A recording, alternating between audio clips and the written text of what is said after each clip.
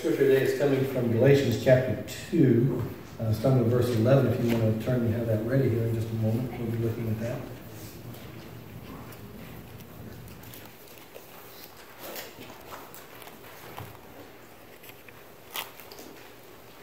Have you ever had to confront someone about their actions or behavior? Now, if you're a parent, you know that's true. You've had to confront your kids time and time again, probably. And maybe sometimes you've had to confront your brother or sister. And maybe you've even had to confront your parents. You know, I've had to do that before. About something that they were doing or something that was going on in their life. But isn't it kind of hard? It's one of those situations that we really struggle with, especially when it's not somebody who's in our immediate family.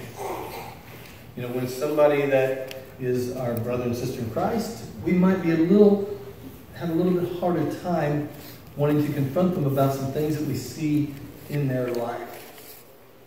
This morning in our scripture, the passage we're going to read about is about Paul and Peter. And think about this for a minute. Peter was the one that Jesus called the rock. Peter was the one that Jesus said he was giving the keys to the kingdom to. Peter is the one who stood up on the day of Pentecost and preached the gospel for the very first time.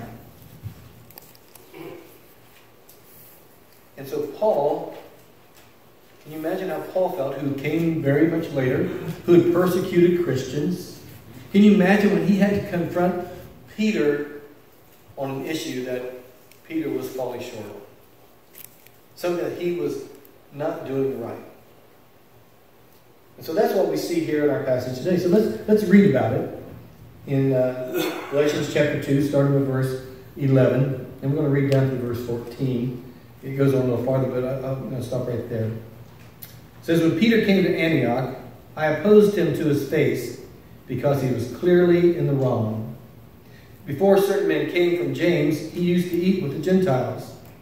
But when they arrived, he began to draw back and separate himself from the Gentiles because he was afraid of those who belonged to the circumcision group. The other Jews joined him in his hypocrisy, so that by their hypocrisy, even Barnabas was led astray. When I saw that they were not acting in line with the truth of the gospel, I said to Peter in front of them all, you are a Jew, and yet you live like a Gentile, and not like a Jew. How is it then that you force Gentiles to follow Jewish customs? Now let's see what's going on here, and see why Paul had to confront Peter about his behavior. Peter had come down and was there at Antioch with them, and was there with all the Gentiles, which, by the way, a Gentile is someone who is not Jewish. Okay? Somebody who's not Jewish. And so he'd come down and he was fine with all the Gentiles, eating with them and eating the same stuff as they did and just being a part of them. But then a group of Jewish people came down. And these were some who believed that you had to become Jewish to be a Christian.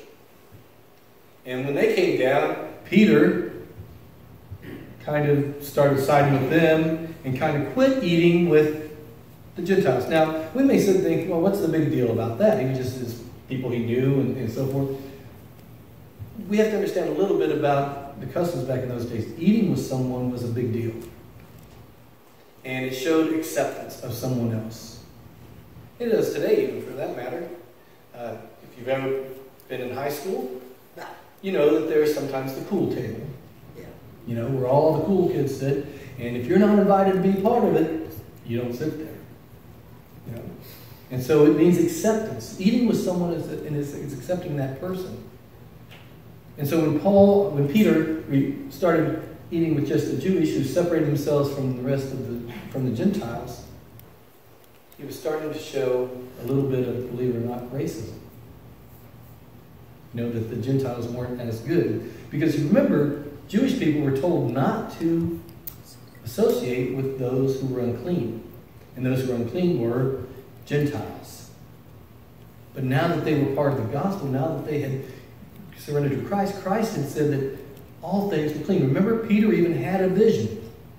And the vision that Peter had was of unclean animals coming down in a sheet.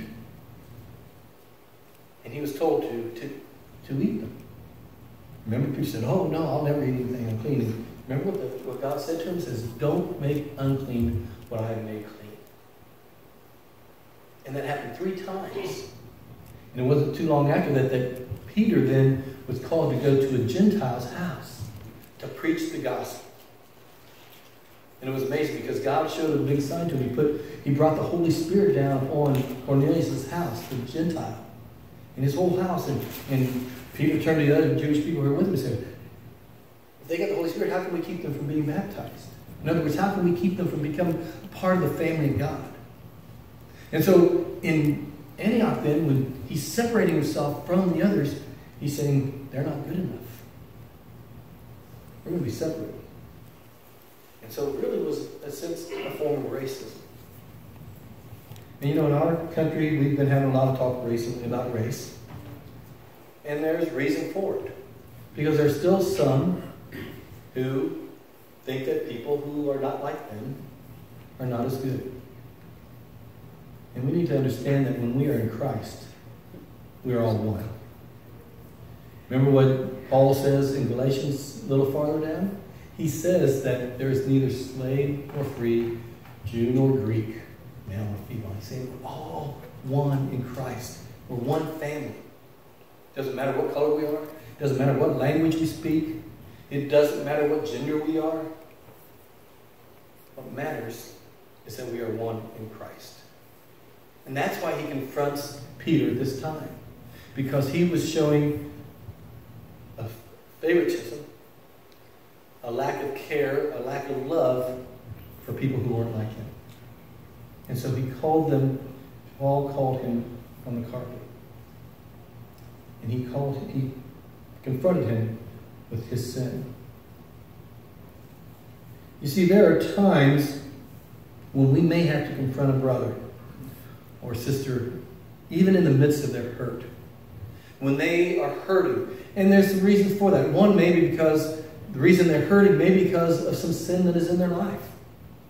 Because of some of the things they are doing, their behaviors in their life have brought sin, have brought pain into their life. But other times, because they are hurting, sometimes people act out of bitterness, out of anger, or other behaviors that are destructive to them, that are sinful. And so we need to confront them with it. But some people say, but shouldn't we just be quiet about it? Isn't that between them and God? Well, I don't think so. And here's why. We're told to restore those who are caught in sin. We're told to restore them. Okay? In Galatians chapter 6:1, which is the verse that we read at the beginning of the worship time today, it says this: brothers and sisters, if someone is caught in a sin, you who live by the Spirit should restore that person gently. But watch yourselves, or you also may be tempted. Now you get that? It says, if someone is caught in a sin, you who live by the Spirit should what? Restore that person gently. That means to bring them back in. To get them back into a right relationship with God. To restore them. It doesn't say just pray for them. It doesn't say to just ignore the fact and hope that they'll get themselves right. It says to restore them. Now, a few things I want you to notice about that, though. The first thing, it says that they are caught in sin. They're caught in sin. That doesn't mean that if you see somebody do something wrong once, you get all over them about it. All right? That's not what it means. It's talking about being caught in sin. That is the idea of a habitual sin. In other words, a sin that they continually are doing over and over and over.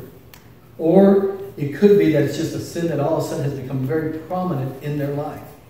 For example, if you know that someone is having an affair,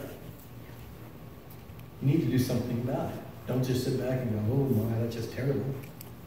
If you know the person, it's time for you to go to them and talk to them.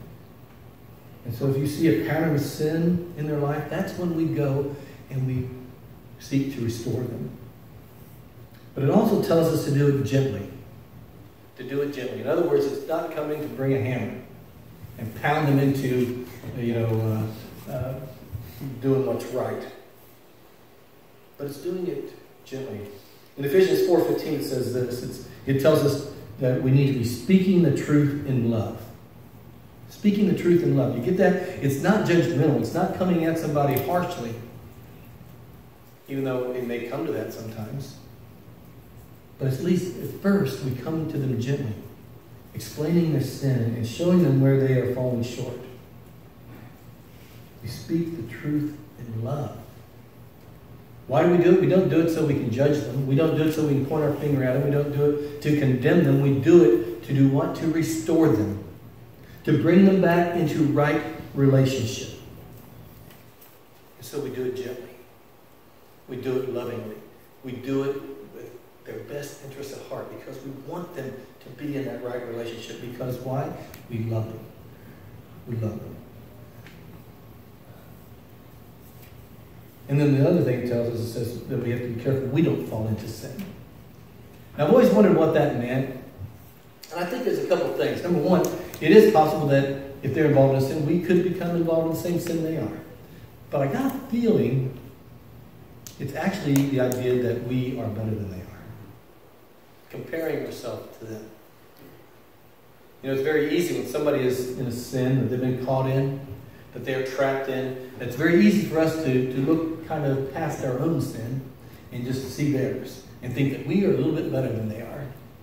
We get into the comparison game. You know, well, I've got sins, but mine aren't as bad as your sins. Well, that's just kind of comparative, isn't it?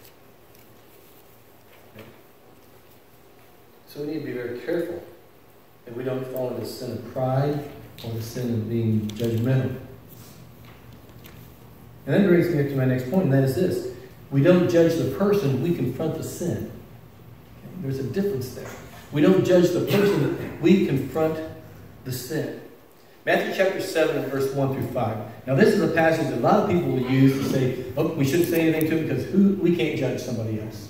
Okay? Here's what it says. And I want you to read this and pay attention to what it says because I think it's something that different than what most people think. All right, it says this, do not judge, or you too will be judged. For in the same way you judge others, you will be judged, and with the measure you use, it will be measured to you. Why do you look at the speck of sawdust in your brother's eye, and pay no attention to the plank in your own eye? How can you say to your brother, let me take the speck out of your eye, when all the time there is a plank in your own eye? You hypocrite, first take the plank out of your own eye, and then you will see clearly to remove the speck from your brother's eye. Now, here's what I want you to understand. What he's saying is when we judge other people, we need to realize we're going to be judged in the same way.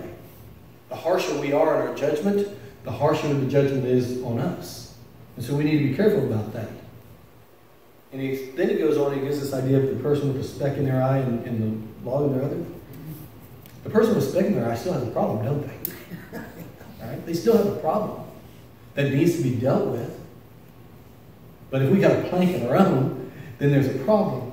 And that's why he says that first, take the plank out of your eye. In other words, deal with your own sin first. Make sure that you have looked at yourself, that you have examined yourself, and that you are right with God. And if you've got some things you need to work on, then work on them. Do something. But I like that last part. It says, and then you will see clearly to remove the speck from your brother's eye. Kind of get the point what he's talking about here? We still need to remove it.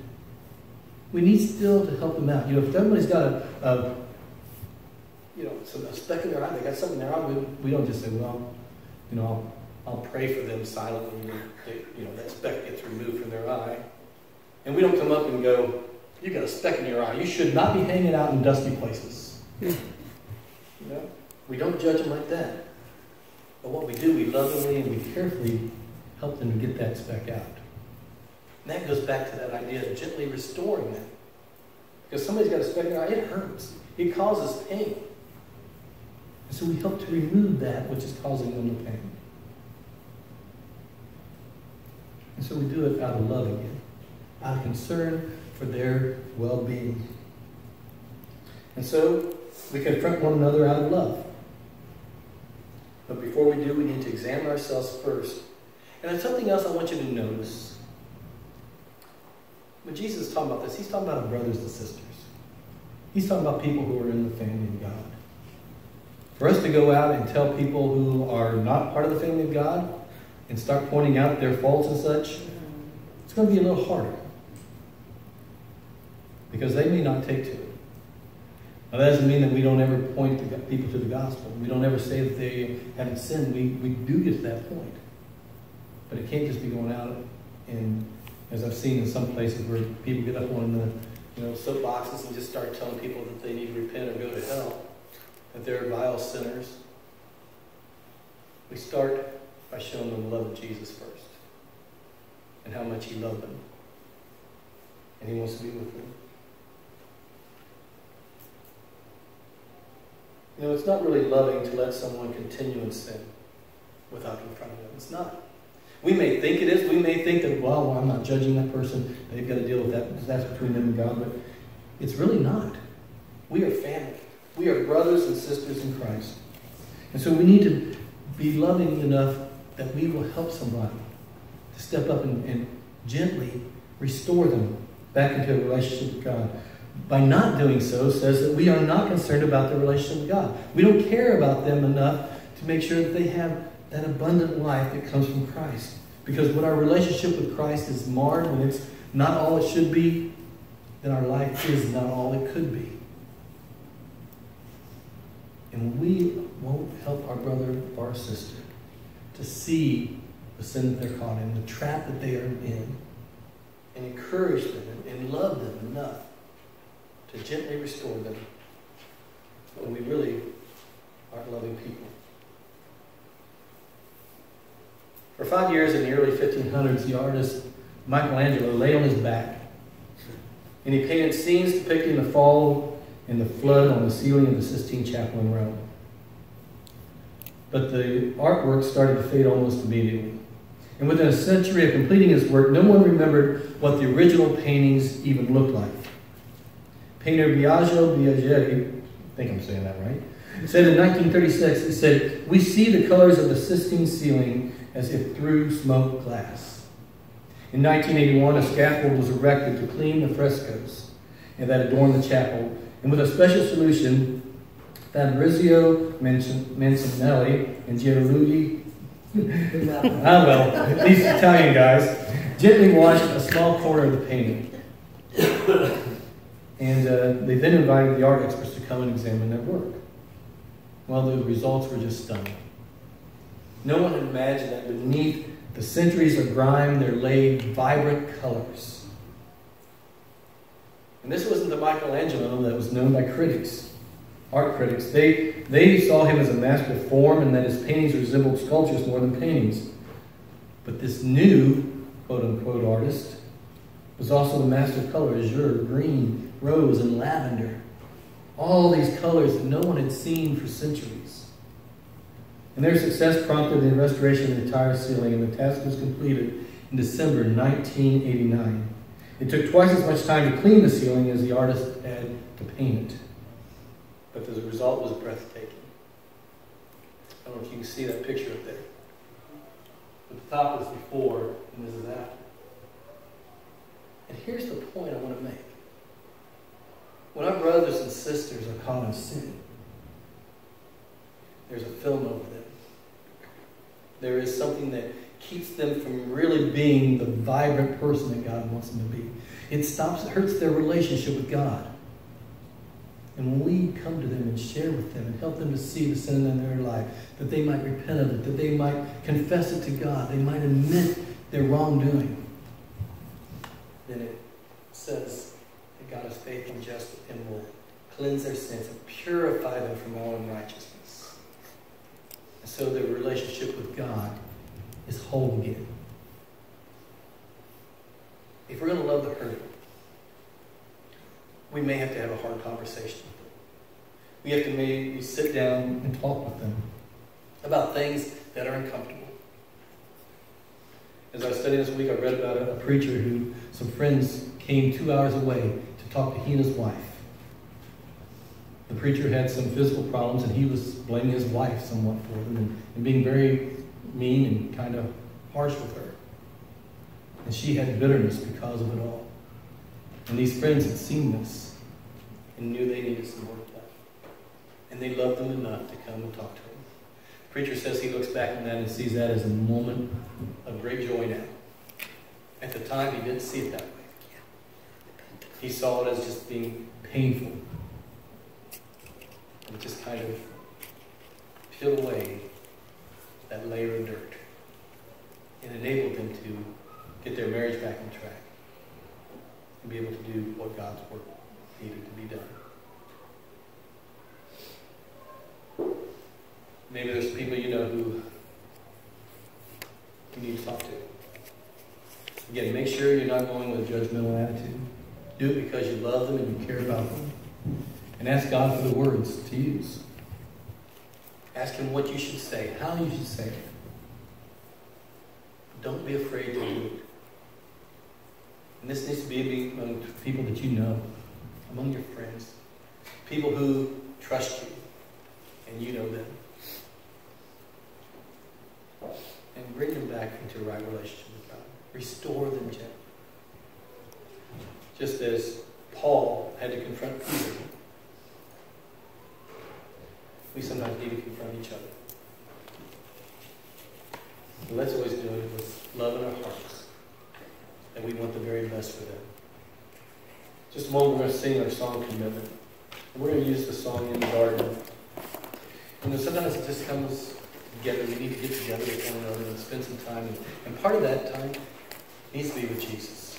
When we come together with a brother or sister in Christ that we need to talk to, we need to invite Jesus along with us. That He might come with us and spend that time together with Him. That we might really get to know Him in a way that we don't otherwise. Just, we're going to sing that song. And if there's something in your life that's going on, maybe there's some struggles you're having right now. Maybe there's some sin you need to confess. We ask you to come forward. We have people who are willing to talk to you and pray with you about it. Maybe you need to give your life to Christ. Maybe you have never done that. And He says, hey, come to me and I'll give you rest. Come to me and I will accept you. My arms are open wide. Come with me and let me wash you and cleanse you. And it's very simple what the Scripture says. It says to believe. It says to repent. It says to acknowledge Him before men. It says to be baptized into Him. And it says to live our life then for Him. If you haven't done that, we encourage you to do that today. Talk to us about it.